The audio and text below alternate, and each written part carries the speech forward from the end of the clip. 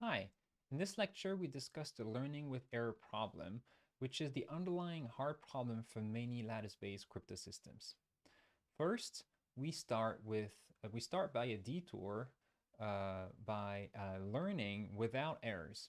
So we assume that we're given the following parameters: a modulus q, a dimension n, and a number of samples m of the form the inner product between some ai's, vectors of dimension n, over zq, and a secret s. And the problem is to find s.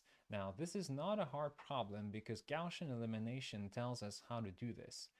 Now, let's give a few details about Gaussian elimination, as this will be useful for other lectures that we have coming up. So, what's Gaussian elimination in a nutshell consists in finding an invertible matrix here of dimension m times m, such that multiplying it on the left by a gives us a matrix that has an identity block and all zeros. Now, if we're able to perform that operation, then the matrix relation that we have from the previous relation, so a times s equals b, where we have here matrix vector product, then multiplying that equality on both sides by u gives us that this new matrix here is simply has the si's here, and it's equal to u times b. So looking at u times b allows us to recover the secret. Now, this matrix multiplication by u on the left can be done in multiple steps, each step corresponding to a multiplication on the left by an invertible matrix u. So first, a row swap. So imagine that we want to swap the row of index I and the row of index j. This is possible by multiplication by on the left by this matrix. Now, assume that we want to multiply the row of index I by a scalar, lambda. So then that is achieved by multiplication by this diagonal matrix, where the coefficient of index I is lambda. And that gives us the multiplication of the resulting matrix has the row of index I multiplied by lambda. And the last is the addition of a row by a scalar multiplication of another row. So for example here, if we want to replace this row by itself added to lambda times this row, then we can multiply on the left by this matrix, and this is what it gives us. Now, all these operations put together in the right order allow us to perform Gaussian elimination. So that's the process. Now, of course, each time that we perform an elementary operation, it's like the multiplication on the left by an invertible matrix. And in the end, the resulting u, the one we're really looking for, is just a product of them all. Now, we set k from n to 1, and for each k, we identify an index. We will call that the pivot, such that the coefficient at that index, so a row, we identify the row I, and so at the column k, this index has to be invertible. Now we perform an elementary operation which consists in the multiplication by the inverse of that index that creates a 1 in the proper in that coefficient. Now we swap rows k and I to make sure that the row of index k, the coefficient of index k times k is 1.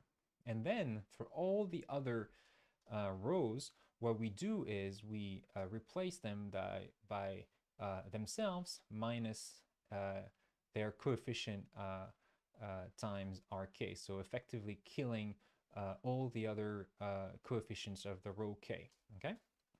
So let's do this on an example. Assume that q equals 3. This is our matrix. And remember, what we're trying to do is solve a times s equals b. So in order to do that, we also want to know what is u times b. So as we perform operations on a, such as swapping rows, multiplying by scalars, or replacing a row by itself added by a scalar multiple of another row, we perform the same operations on B, such that at the end of the process, we have also U times B, which is what gives us S, okay? So first thing first, we swap those two rows here, but that creates a 1 in index k equals n, and that deals with the first step of our process, okay? So now we move on to k equals 2. So with k equals 2, we identify this as an invertible element, for example, and we multiply it by the inverse. Okay, we multiply this row by the inverse of 2, and therefore we create that element 1, which is going to be the pivot. And now with that, we replace this row by itself minus 2 times the pivot, and we replace this row by itself minus 1 times the pivot, okay? And that effectively kills the coefficients that are not on the diagonal, okay? So at this point, we're almost done.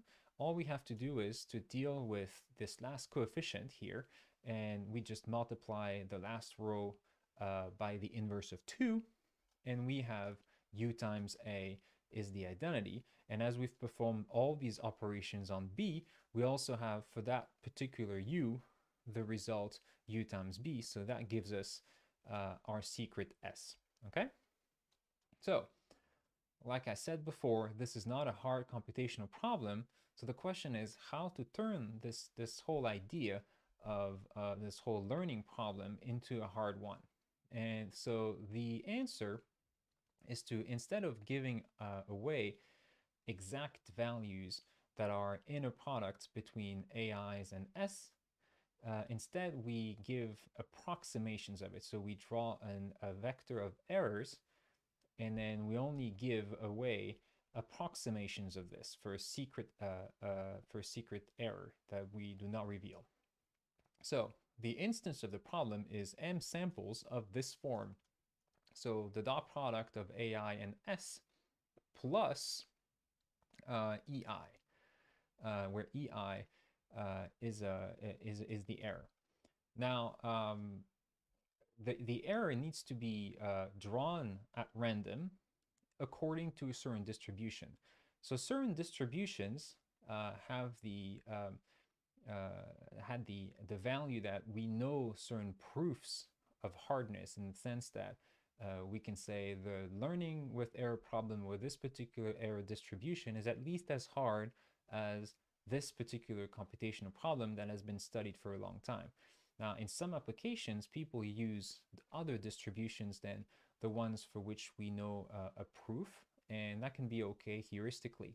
Now, for historically, the distributions that were used were rounded Gaussian. So we're just gonna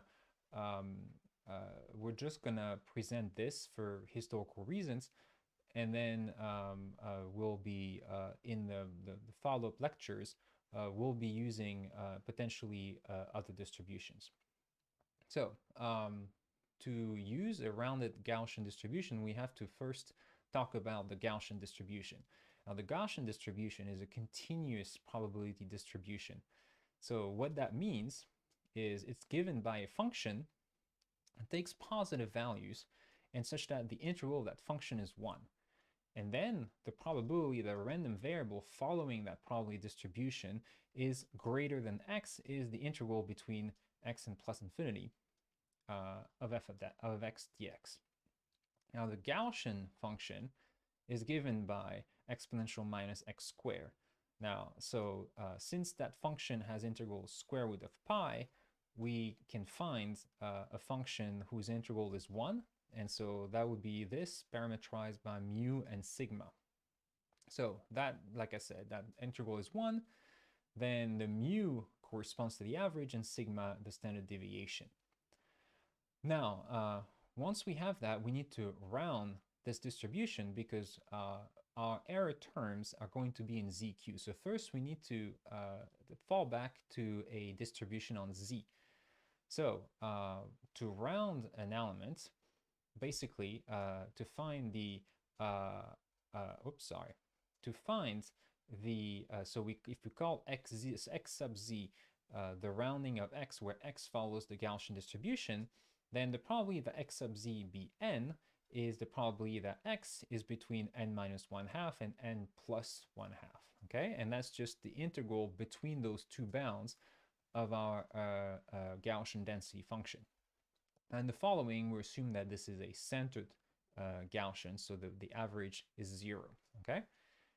Now we have now a distribution over z, but we need really this distribution modulo q, our modulus. So what it means is, whenever we have the probability of being a congruence class modulo q is the probability of being is the probability of being one of the many elements in that congruence class modulo q. So what that means concretely is that this random variable, which is basically x sub z reduced mod q, we say that we fall on the congruence class of A if x sub z falls on A plus kq for any k in z. So that's the sum of for all possible k's of the probability that x sub z is A plus kq, and that's the sum of all the integrals of those g's between the right bounds. Okay.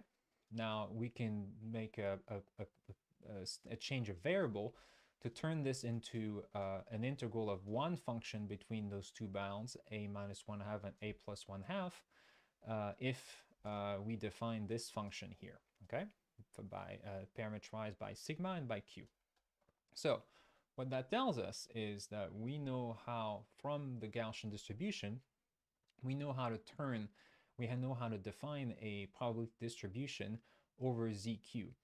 The goal of this, of course, is that we have, depending on the standard deviation, we have a function that is centered around 0, and that is likely to have for which the outcome has a good likelihood of being fairly small. Now, the LWE problem, so if we use that rounded Gaussian, is the following.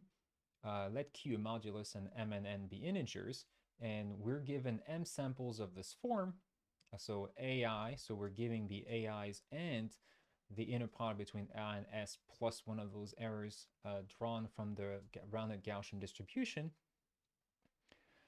Find the secret. Okay, so what that means concretely is that we are given approximations of linear combinations of vectors by the vector s, so which are secrets, and we're trying to find the secret s. So this can be used for cryptography. The goal, of course, is to describe public key encryption schemes, but it's always a little bit easier if we start by describing a secret key encryption scheme and mention quickly how to turn that secret key encryption scheme into a public key one. So here we're given parameters. So n, the dimension, q, the modulus, the distribution of the error, and so we assume that we choose sigma in such a way that the probability that the absolute value of ei less than q over 4 is high. Now, every time what we mean by that, of course, is that we draw our elements to each class, each residue class is identified by its representative between q over 2 and minus q over 2. So there could be negative. Now, we encrypt, in this particular case, we encrypt the mu between 0 and 1. So we draw a vector uniformly at random. We draw the error from our distribution here, the rounded Gaussian, and then we produce this ciphertext. So we give away A, and then we hide mu by adding it by A times S plus the error and multiplying by q over 2. Now, to decrypt, assume you receive the vector A and the scalar, the element B in ZQ. First, you remove the contribution by A times S by just doing that dot product and subtracting it with to B. And what you get is E plus mu times Q over 2. So you get something that is approximately mu times Q over 2. And to retrieve mu, well, you just look, assuming that the error satisfies the promise that it was small, so less than Q over 4, then if that element is less than Q over 4, that means that mu was equal to 0, and then otherwise it's mu equals to 1. So we do perform this rounding step in order to retrieve the message. So, for example, if Q equals 5, N equals 3, and then this is the secret, for message mu equals 0, we encrypt by drawing this vector, for example, at random, and then an error, which is in this case 1. And then here is what we get. So A plus, so A times S plus E plus mu, so that will be 4. And then to decrypt, so when we receive this element here, we first calculate A dot S, which is 3, and then we subtract 3 by 4 and retrieve 1, and since it's less than Q over 2, we deduce that the message was 0. Now, this decryption procedure will be the same. In the public key variant, is just the encryption and the key generation that is going to be different. Now, the key observation here is that if I take two encryptions of 0 and I add them together, what I get is a new encryption of 0, where the vector is the sum of the two vectors that were defining the original encryptions. Okay, and that's because the encryptions are linear. No, now to get a new, I suppose I get many encryptions of 0, and then I can put them in the rows of a matrix. And now to get a new encryption of 0, I can draw an element that will represent the indices of the encryptions of 0 that I will be using to produce my new encryption of 0. And then I produce this new encryption of 0 by multiplying on the left that matrix A, and then doing all the, so doing a dot product with that same vector here between that vector and the B's. So what that means here is we have a new vector A, and by linearity, we have something of the form A times S plus X times E, which hopefully gives us a small e, depending on how small the coefficients of original vector E were. Now, for an encryption of 1, we can take an encryption of 0 and then adding it adding it to the message times Q over 2. So that was the end of our lecture on the learning with error problem. So in the following, we will describe module LWE and then inspect the connections with lattices. Thank you for listening.